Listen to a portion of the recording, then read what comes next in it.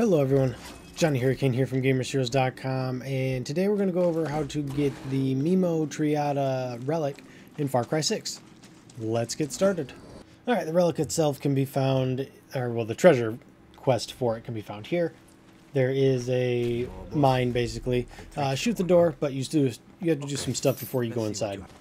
Run up to the building upstairs, go around the back, crack the window. The climbing, man.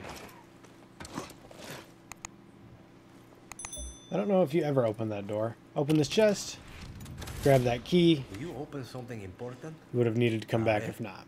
Okay, now head down to the generator, bust the pallet here, a couple hacks, unplug that because you need to go through some water. Can't do that if it's electrified.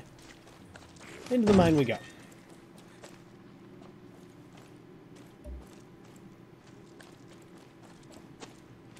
Down the water. This is why we unplugged the generator.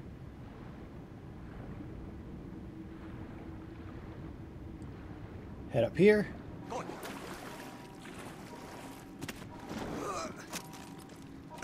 Go down this left path. This is why you need the fan. Go through there and use the power switch right there to activate the fan. From there, drop down once the gas clears out. Make sure it's cleared out because you will die if you try and go down there before then. All the way down to the bottom.